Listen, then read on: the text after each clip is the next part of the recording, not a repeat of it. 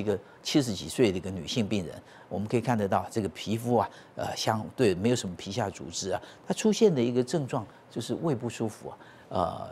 这个有点疼、胃痛的那个状况啊，已经有大概4、5个月左右的一个时间了，所以查了很多的这个胃镜啊等等，看好像也没什么特别，所以胃不舒服绝对不一定是只是胃的这个症状而已，还是要请肠胃科的医师啊，有时候超音波啊，扫一扫看一看，那发现是不是有其他的一个问题？像这个问题点是在哪里？是在胰脏，它是胰脏的问题啊。这胰脏是我们的后腹腔的这个组织啊，它非常重要的一个组织，但是呢，养在深闺人未识啊，大家不知道它的一个重要性啊。等到它出现症状，肿瘤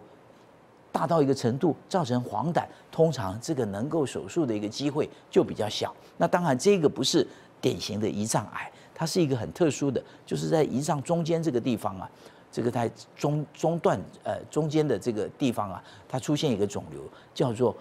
神经内分泌瘤，这跟贾博士的那个瘤是一样的，所以那个也是要手术啊。所以贾博士当年如果早一点动那样的一个手术的时候，这个可能世界还是会改变的。那个iPhone 的销售可能那个状况会比现在好，也许也不一定啊。但是他那时候在错失了那个黄金的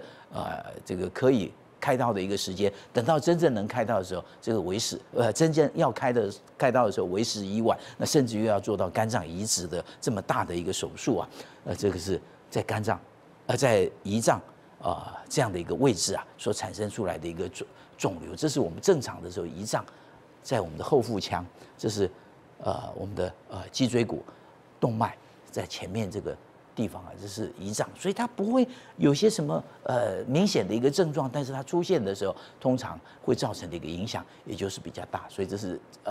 从正面来看的时候，这是胰脏，所以这个肿瘤在这样的一个位置的时候，一般外科的专家们他们就要考虑啊，这个到底是不是要整个跟它拿掉，胰脏整个跟它拿掉？它的肿瘤位置是在中间这里的时候，能不能保留胰脏的尾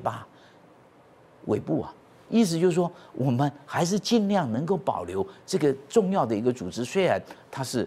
大家不太了解它的一个功能，但是它功能是非常大的，非常重要。所以这个肿瘤在这个位置，能不能前面这个地方切除，后面这个地方保留，血管当然也要保留。所以对它的一个外分泌的一个功能，也许是食物消化吸收的功能，当然会有一些帮忙以外，这是分泌消化的酵素来去进行，这在胰脏里面会去做这样的一个动作。另外，它里面也有胰岛，